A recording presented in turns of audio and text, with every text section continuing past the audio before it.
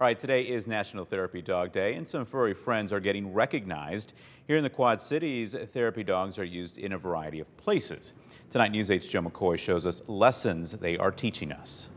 We just did our investigation to what we did in the sim. Jody Hansen's fourth grade class at Neil Armstrong Elementary in Bettendorf operates like you would expect. Yep, absolutely. It's science time, and students are learning about particles colliding. Pushing that other one, that nickel, to collide with the penny.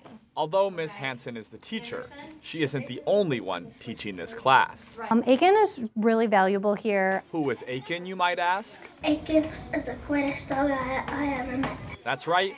There's a four-legged friend here as well. Kids kind of depend on him, like knowing that he's here. It's like that reassurance, just seeing him. Akin has been a service dog here for 9 years. He was huge when students were starting to come back to school. A lot of times there would be that fear of kindergartners coming into school. He definitely went and got kids out of their cars. Okay, at this time you can go back to your seats. We're gonna get ready for recess. But first, lunchtime. He gets really excited for carrots on carrot day. He has left the library a couple times because he knows they have carrots in the cafeteria. A devious good boy, always lending a helping paw.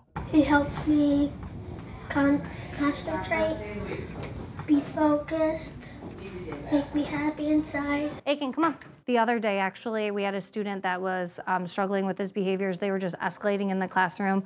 He came and he got Akin, and when he came back to bring Akin before he was going to lunch, he lifted up his ear and was like, "I'll see you later, I love you." And he like talked right into his ear, and it was like the cutest thing I've ever seen. A help to Jody and an immense joy to her students. In Bettendorf, Joe McCoy, WQAD News 8.